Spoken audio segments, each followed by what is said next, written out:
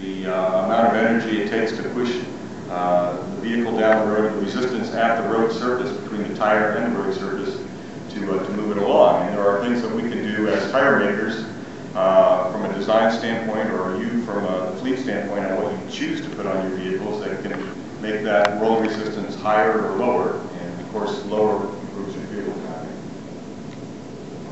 economy. This is a slide we always tend to show whenever we talk about tires and fuel economy. People always want to know the contributions of the individual wheel positions, steer, drive, and trail. For a standard single trailer, tractor trailer rig going across the highway, and these numbers vary depending on the loads, depending on the types of tires and so forth. But as a rule of thumb, the steer tires contribute about 15% to the overall rolling resistance of the vehicle. Drive tires somewhere around 44%, because there's more of them, and they're typically a deeper tread depth, at least when they're new.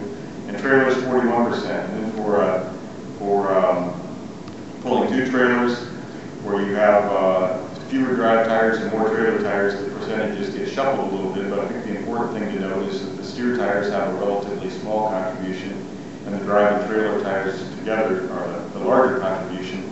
So that's where we tend to put our efforts in making tires that are lower rolling resistance and give you better fuel economy.